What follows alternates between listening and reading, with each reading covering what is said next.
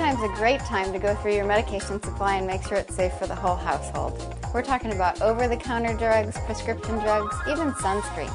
You'll want to go through every room of your house, including cabinets and drawers, and round up all those drugs. Now that we have all the medicines in one spot, number 1, look for expiration dates. For example, this medicine is out of date. Medicines, just like foods in your fridge, can expire, and this can be a health hazard. Number 2, look for duplicates. If you have many of the same type of medicine around, the chances are much higher that you might take more than you should, and this is dangerous as well. Number 3, get rid of nearly empty bottles. For example, there's hardly enough for one dose here. You might feel tempted to combine this with another medicine, which could be hazardous for your health. Number 4, we're talking about topical medicines as well. Sunscreens, mosquito repellents, prescription and over-the-counter lotions. If they're over a year old, just toss them out.